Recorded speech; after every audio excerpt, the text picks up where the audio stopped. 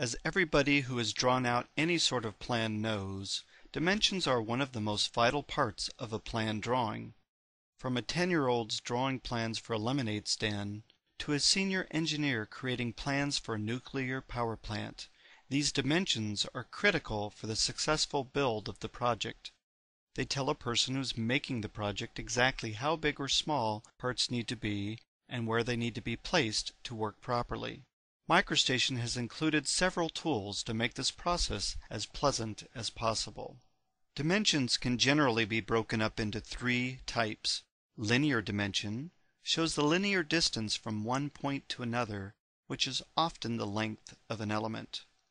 Angular dimension shows the angle defined by two linear elements or two portions of the same element. Radial dimension shows the radius or diameter of a circular element. Linear dimensions can be further broken up as a single element dimension, a chain dimension, which is a series of dimensions, a stacked dimension, or ordinate dimension. We will show examples of each of these in this video. Before we begin showing each of the dimension types, we want to talk about the anatomy of a dimension. The line at the bottom of the screen is what we are dimensioning. The line that is vertical on the left is called the start extension. The line on the right is the end extension. The gap between the start extension and the element that we're trying to dimension is called the offset. The line that the text sits on is the dimension line.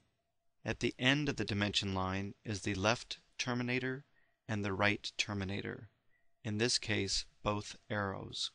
The text itself can be sized in many different ways and can include a frame, which is either a box or a capsule, around the text. We'll talk a little bit more about the makeup of a dimension when we look at the dimension styles. For this video, we've created a simple closed shape with a circle inside. We will use these elements to demonstrate the different dimension types. The first dimension tool is Dimension Element. Select the Dimension Element tool, click on an element, and define the height. You can do this for any portion or segment of an element. Notice that the Dimension Element tool works both for linear elements as well as circular elements.